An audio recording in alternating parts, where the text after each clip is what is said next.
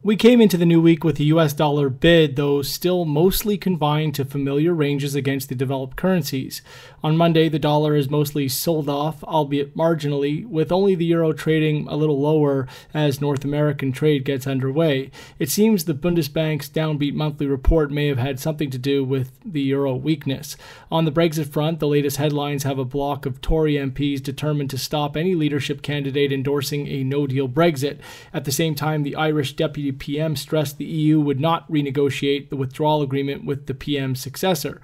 Most of the noteworthy price movement has been on the equity side in Monday trade thus far, with U.S. futures showing a risk-off start to the week.